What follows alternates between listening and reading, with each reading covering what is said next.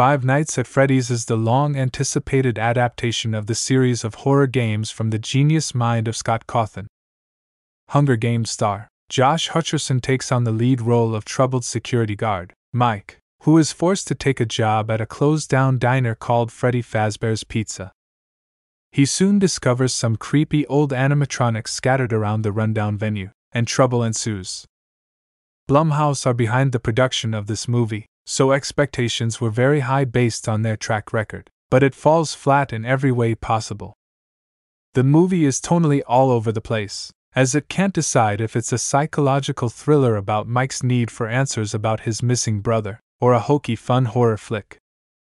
The latter would have been the correct choice to make, but it just meanders through the near 2-hour runtime, until it decides it needs to wrap things up without any logical setup.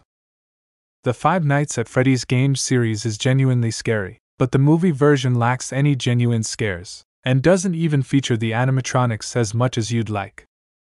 Josh Hutcherson does his best but doesn't possess leading man qualities, and most of the support cast are weak, with a subplot featuring a potential family court battle for custody of Mike's little sister failing to ignite any interest or relevance. The highlight of the movie is Matthew Lillard as Mike's job advisor, Steve Raglan. Lillard is perfect for this kind of role, with his quirky mannerisms and creepy demeanor, but one man can't save this movie, and Five Nights at Freddy's is best left closed for business.